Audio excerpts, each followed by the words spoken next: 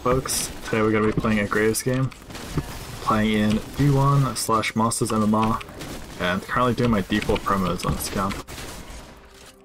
So that's where we're at the moment. Had a pretty good day of games, as you folks should see on my YouTube channel over the next couple of days. Be uploading a bunch of these games and also be VOD reviewing them. My Patreon members, so if you're interested in that, then feel free to check it out in the description down below. This game we're going to be looking for 3-camp clear into top lane. We're playing Graves vs Kindred, so it's going to be a very high tempo game, given that we're both playing extremely high tempo champions. It's going to be very fun. You can see they've actually opted for the ward early game. Not something you guys are probably going to see in your lobby low games, but that is why I often sweep as I come through here, because they will look to sneak those wards in.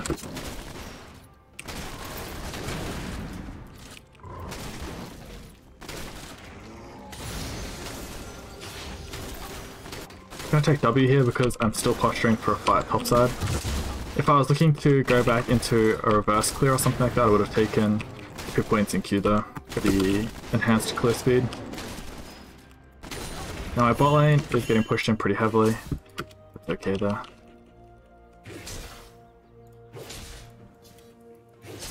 I like this play a lot. Renekton's not quite level 3 yet. Flash for the kill, and we go on the Kindred here. Oh, my minion blocked on my fucking player, man. I'm so fucking disgusted.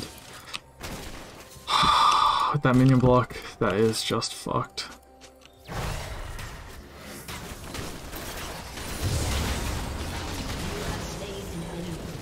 Get off my screen. I don't know why he's still there. That is a really bad play by him. But we should try and stop this Renekton from getting back to lane. That's okay.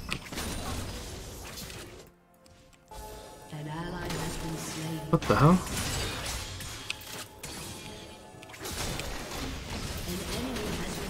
Well, Renekton into that extremely hard.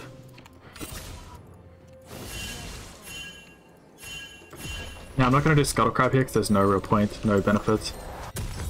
Gonna quickly base, buy, and gonna wait for the pink ward there really quick. Alright, beautiful. Now presumably Kindred is on that bot side mark, which is fine. I'm gonna run back to my chickens, which is gonna be second spawn of my chickens, and go chickens, wolves into crab most likely. And that will most likely stop Kindred from getting his next set of marks, which will pretty like... What the hell are you doing here, brother?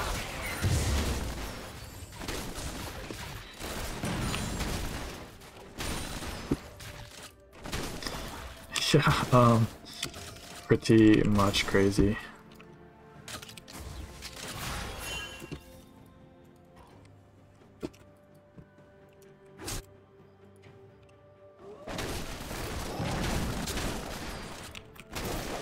So yeah, I was pretty much on the money with where I wanted to go.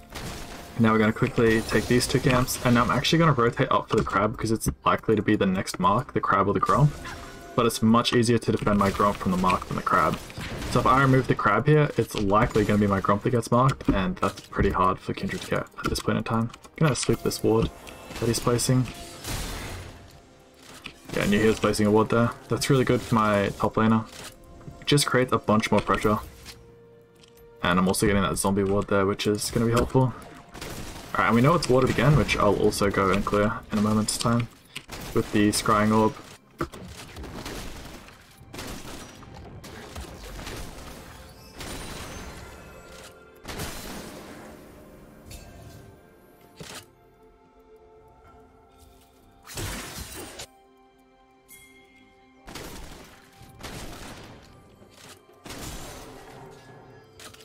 Not backing up far enough, so I'm just going to chunk him here for a little bit of damage.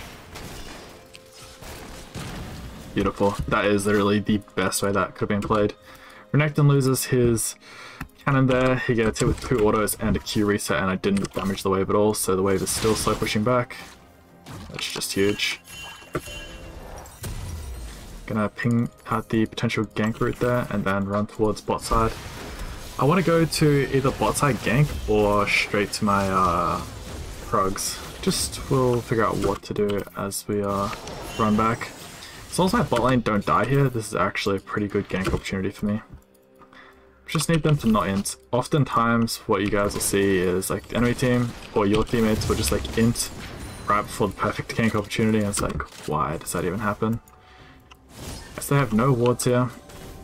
Enemy bot lane will be recalling, so I'm actually going to invade the Kindred on his blue.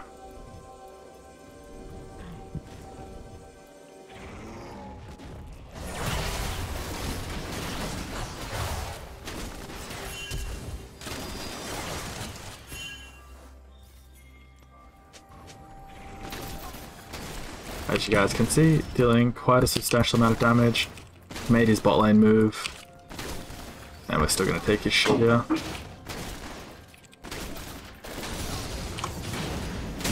And this is just the result of this high tempo matchup being played better on my end. Got 2-level lead on the Kindred already, and as you folks know from the past YouTube content, Kindred can very easily do this to other champions, just like I'm doing. Now we're going to go to our red buff and also take this mark, and then we'll reset and walk towards topside camps. Right now this game is basically over. 2-level lead in the top lane due to permafreeze, due to my pressure top on the ganks, the 2 or 3 successful ganks up there, and then also clearing the wards and basically, you know, chunking Renekton, just keeping him unable to play the game. Like, this Renekton basically can't play the game due to what happened early game. They had a counter gank, the first gank. Everything about this game has been pretty brutal for them. Oh, this is really good too, because I'm here.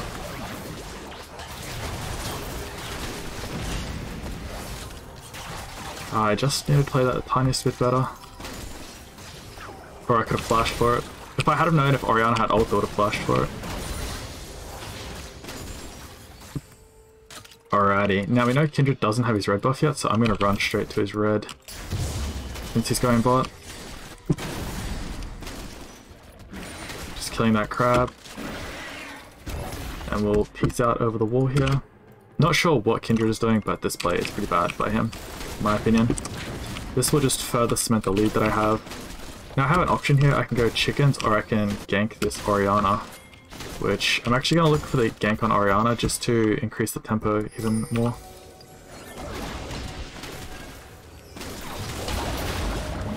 He's dropping the ult there. Here's the Kindred, still level 5.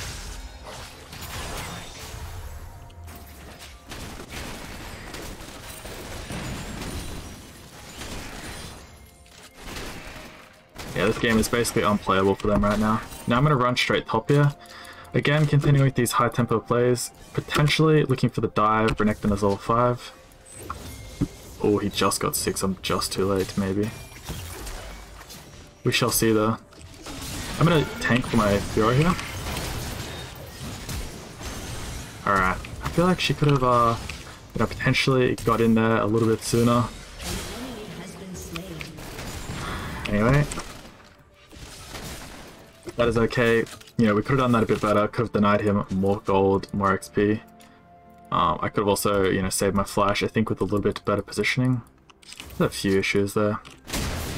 But overall, another pretty good play. And another pretty punishing play. I think this is actually going to be one of the best YouTube videos that I've created. It's super educational for you folks at home. I don't even know if it's worth butt reviewing though, because it's a clean as fuck game.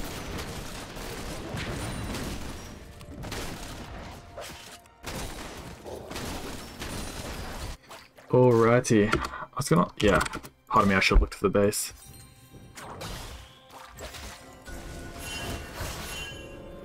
Definitely need to look for that base. Now, what do we want next? Honestly, let's run with the Merc Treads here. Oh, nice. My Silas should live here also. Now I'm going to run straight to my chickens. Kindred is likely also going to come to the chickens here, but I think that he's in for a rude awakening.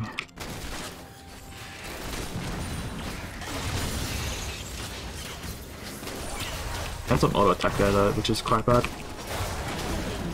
Nice, got the cheeky little wall jam with my Q there on that wall. Kindred had ult, he was likely waiting for me to ult, and the reason I didn't Q at him is because I wanted to burst him. by queuing the wall there, I burst him, and also it's kind of counterintuitive. He doesn't see me queue him, so he's less likely to ult that. So a little bit of mind games there, folks.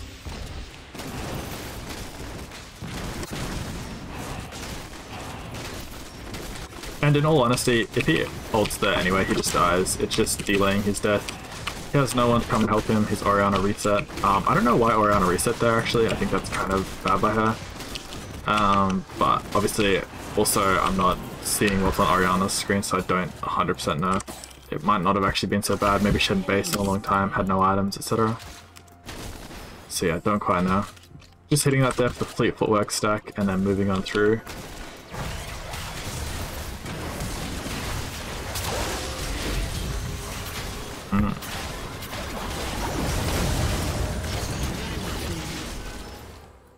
Chase her down here.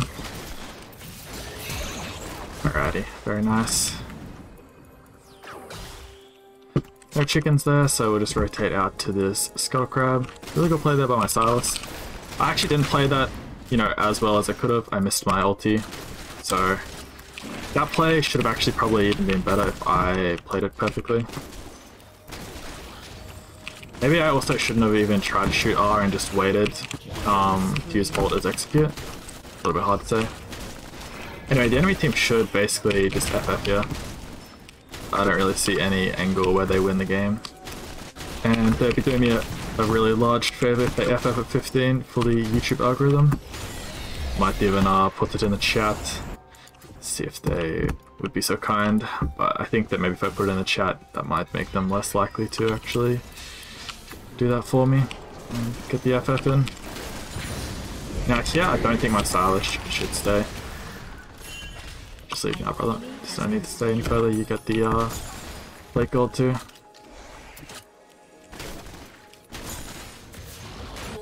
Alright, that's fine. Gonna quickly jump over here. Gonna take these last two camps and then we'll look for the reset. Oh, they're calling for open top.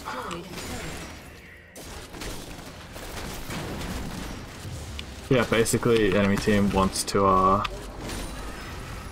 FF at this point. They've decided that it's over. And you'll see this a lot in higher ranked games.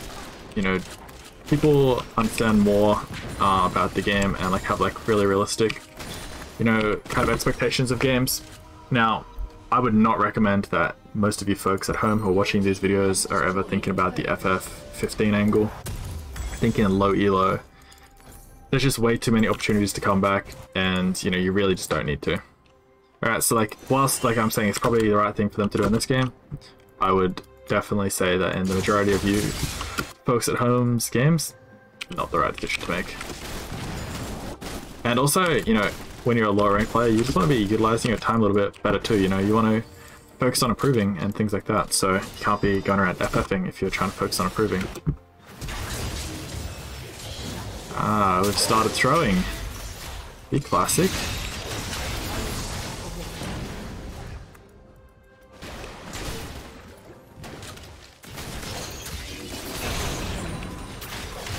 And also folks, as I have said many times, I truly think this is the best build on Kindred. If you're wanting to build Lethality, Duskblade feels very nice. I think Umbral is absolute dog shit. Not Umbral, sorry. I think that the other item is absolute dog shit. Where was she? It's fucked. And they're not FFing 15, so... Well, it's a good end, and fucking YouTube algorithm will be less happy with me. Anyway folks, if you haven't already, hit the like button and you like to see more of this content, I would highly recommend you like and subscribe. Helps out a lot with the YouTube algorithm and also helps me with what I'm doing here.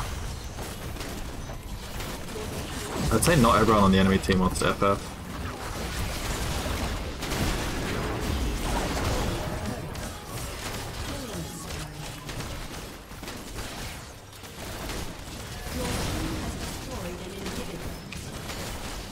And again, yes, whilst we're just like slowly ending out the game, the other things that I have going on is my coaching program through Patreon. I offer one-on-one coaching sessions there, and I also offer people the ability to watch my VOD reviews of my own games. I'll be starting that next month, so if you're interested in watching VOD reviews of Gray's Kindred games, I would highly recommend checking that out. Please end the game, you fuckers. The YouTube algorithm, come on. Dirty dogs. They don't know about it. Anyway folks, take care, and I'll talk to you all next time.